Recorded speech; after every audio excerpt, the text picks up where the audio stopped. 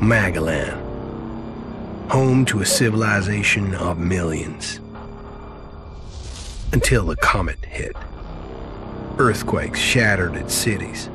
Firestorms swept the planet. And as Magellan fell into darkness, the survivors faced a world that was unrecognizable.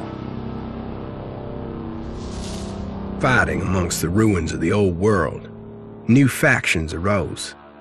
The Berserkers, the Clerics, the Outlaws, each with their own vision of the future. But it wasn't only the struggle for scarce old world resources that drove them, for the comet had brought something new. ELEX, an element unknown to Magellan. It could fuel technology, change the evolution of life, open new abilities to those with the will to control it. For the Clerics, it drove new technological innovation. For the Outlaws, drugs to free their minds. To Berserkers, it gave the power of magic. Seduced by ELEX's power, some began to consume it. Addicted, overwhelmed, most degenerated into vicious, mindless mutants. But there were some who could control their addiction. To them, at the cost of their emotions, ELEX offered strength, focus, and stamina. These people called themselves the Albs. Seemingly unstoppable, the Albs have waged war on all who will stand between them and their need to obtain ELEX. Advancing from the frozen wastes of Zakor and their fortress ice palace, the Albs threaten the future of all the factions on Magellan. Now, as Alb forces prepare their final assault, Jax, renowned Alb commander, is sent on a solo mission. One Alb, selected to change the fate of Magellan.